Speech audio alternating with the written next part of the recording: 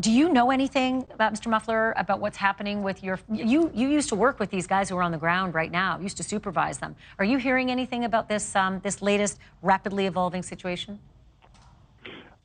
Thanks for having me back on. I'm sorry I'm not live on TV for you, but appreciate the call. My understanding is they're very close. As you've been reporting, that the air surveillance is helping them locate what they think may be the fugitive. And so, it sounds like they're getting closer and closer. That is a 1,000-acre property, Longwood Gardens. There's a lot of territory there, understanding full well that, they're trying to let the people know that live in that area, in those perimeters, in those houses, to get out as they focus on that particular area. John, you're so helpful.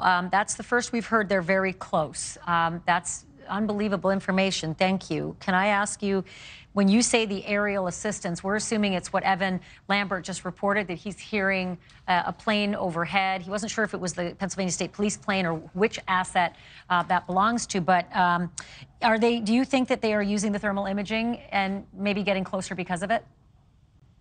Of course. Clearly, that surveillance that's in the sky is helping pinpoint where he may be.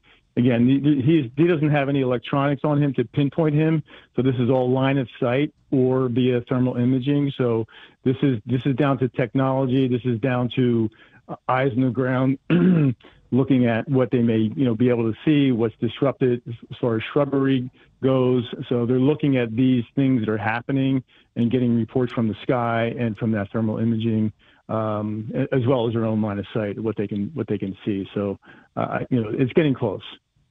John Muffler, former Assistant Chief Deputy Marshal of the Eastern District of Pennsylvania. Thank you. I'm sorry for the late phone call, but this is an evolving situation. Thank you for watching. Go to newsnationnow.com to find NewsNation on your television provider. And don't forget to click the red subscribe button below to get more of NewsNation's fact-driven, unbiased coverage.